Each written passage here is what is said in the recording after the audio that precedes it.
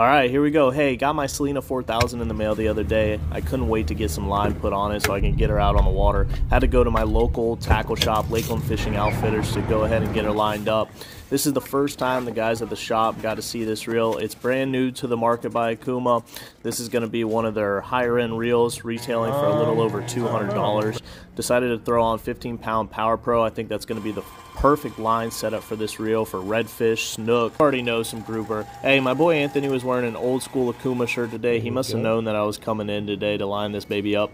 Hey, let's go ahead and listen to what he has to say about the reel. Remember, this is his first impression, first time he's getting to see it. Got my boy Anthony here. He spooled up the Selena. What you think, man? First time seeing it. Sweet ass reel right there. There you go. I think it's clean.